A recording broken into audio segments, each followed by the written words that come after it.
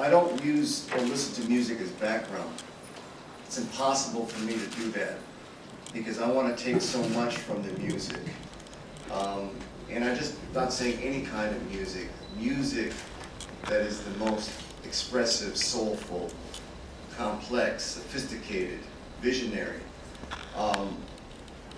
When I had the first surgery in 2006, I would be listening to music through my headphones, anything from heavy metal music to Korean pansori, which is a matriarchal folk music, folk opera form, to rhythm and blues, to the free music of the 60s, anything that was powerful and strong.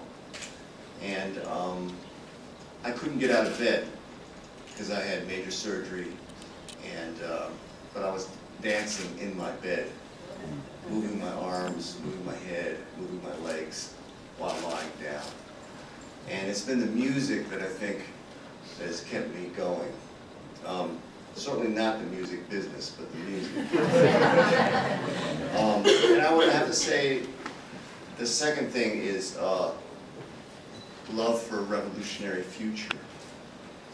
In the sense that I've never accepted the status quo as the be-all, end-all, as the ultimate end game. And I've always felt that, and this comes from the music, as long as you have imagination, you don't have to accept any compromise. You don't have to accept the status quo. You don't have to accept the practical or the pragmatic. And if you let the music and the imagination drive and guide you, you can envision a different world. And how to make that world happen is always the challenge. But it's like how to play the saxophone in a way that hasn't been played. That's also a challenge. So I think those two things, love of revolution and the music, has really been the force that sustained me for all these years.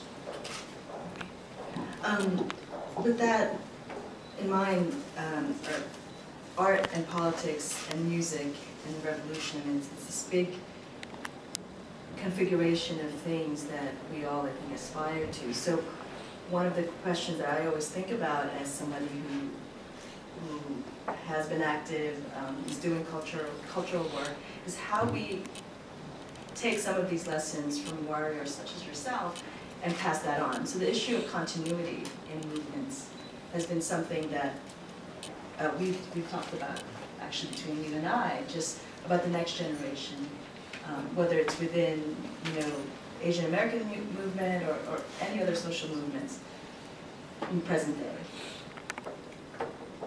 My opinion on that is probably contrary to most, and I get into trouble oftentimes for saying this. But there's an axiom that you study the past in order not to repeat the mistakes. I have a different take on that. I think it's important to study the past, study tradition, et cetera, to transcend it. Not to have a defensive position that you want to avoid the mistakes, because I think that you have to, whenever you take risks, you're going to make mistakes. That's inevitable. Mistakes aren't the problem. What's the problem is not allowing yourself to transcend the inherent condition or qualities that continue for you to accept compromise and an attenuated or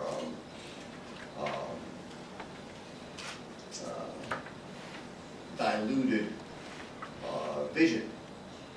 So what's important to me is summation, that we can't go back to the past, to the glory days, but here's the thing, nor should we. Nor should we. There's an idealization of the past, that somehow things were better, grander, that if you really went through that period of time, you get to understand it's something that you don't really want to go back to. You want to move forward from that. And that's why, I did books about history, Legacy of Liberation is a history about the radical and revolutionary Asian Pacific American movement.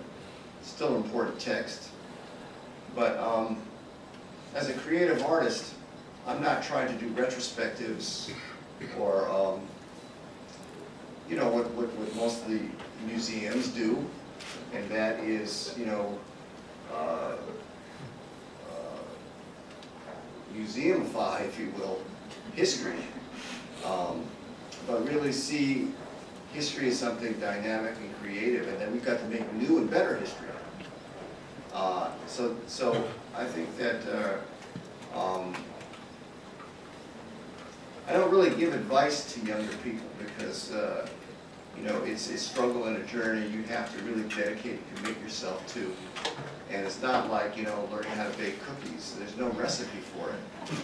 You know, you have to constantly do it and make a lot of mistakes, pick yourself up and go at it again.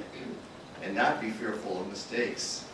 You know, be bold about things, but also understand not only to learn from these things, you know, develop expertise, but like in the aesthetic of martial arts or Bruce Lee, the point of technique is to have no technique. You have to reach a level of improvisation and intuition that you know, doesn't rely upon your training. And that's the key thing.